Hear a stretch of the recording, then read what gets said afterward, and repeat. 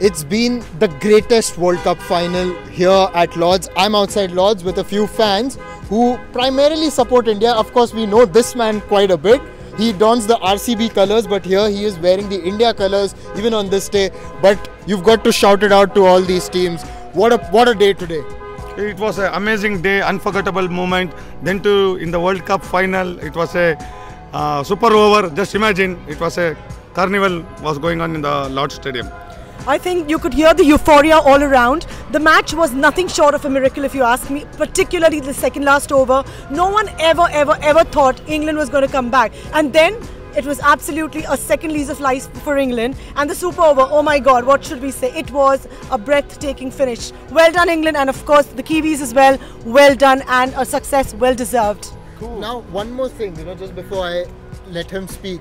He's got an India flag on one cheek, if you can just show that. Yeah. Yes. And then on the other, he's got an English flag. Yes, so I mean, by birth, I'm Indian. Yeah. But by nationality, now I'm a British. Okay. So I've been living in this country for a long time. So supporting Britain now.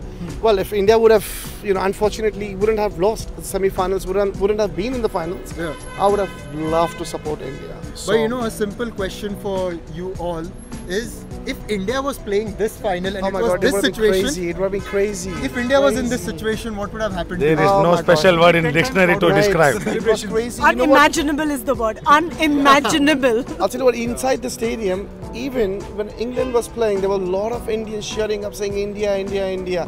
If India would have been there, it would have been phenomenal. And more than England, New Zealand flags, I have seen Indian flag more than on a final day. Yes, on the final.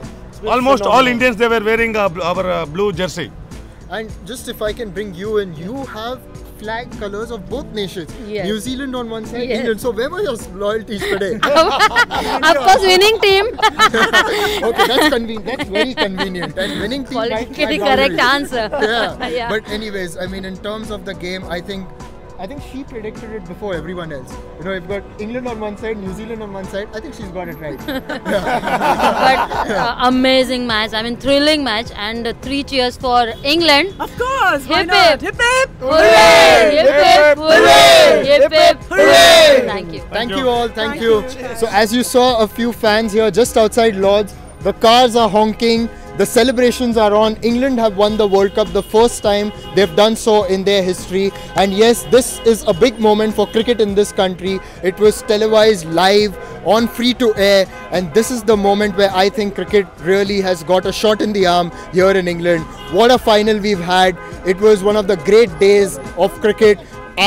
As a spectator, as someone covering this game, I feel privileged to have been here at Lord's to cover this great occasion. New Zealand, hard luck to them. They played in the right spirit. They gave it all. Kane Williamson in particular has been a very dignified captain, and he carried New Zealand right through this tournament. So friends, I would just end by saying thank you so much for joining me throughout my journey here in England on Latestly, and hopefully I will be back joining you soon. And yes, do tell us what you felt about this World Cup. I would say undisputedly this was the greatest World Cup final ever.